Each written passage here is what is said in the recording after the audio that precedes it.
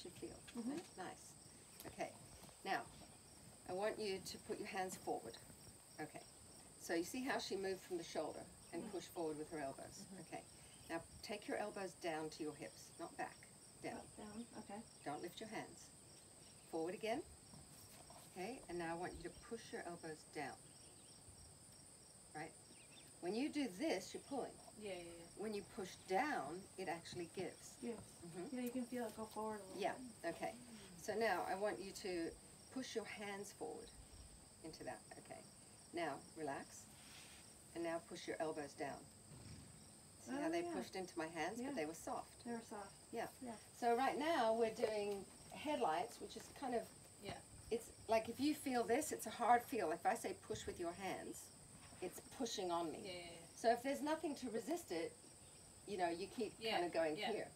But if you push your elbows down and then steer like this, now it's soft, but it's a forward feeling to your horse.